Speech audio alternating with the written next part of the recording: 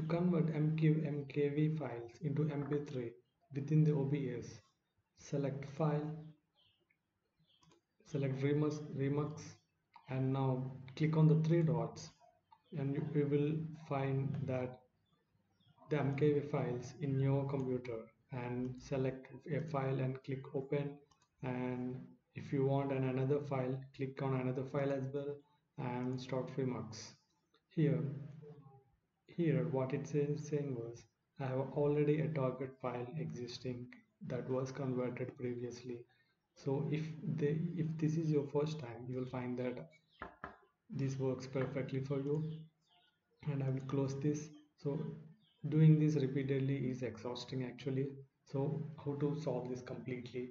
So go to settings, and within settings,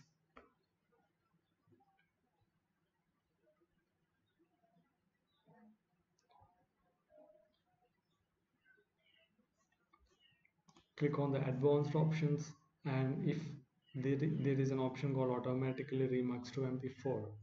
If this is unchecked for you, click on the check button.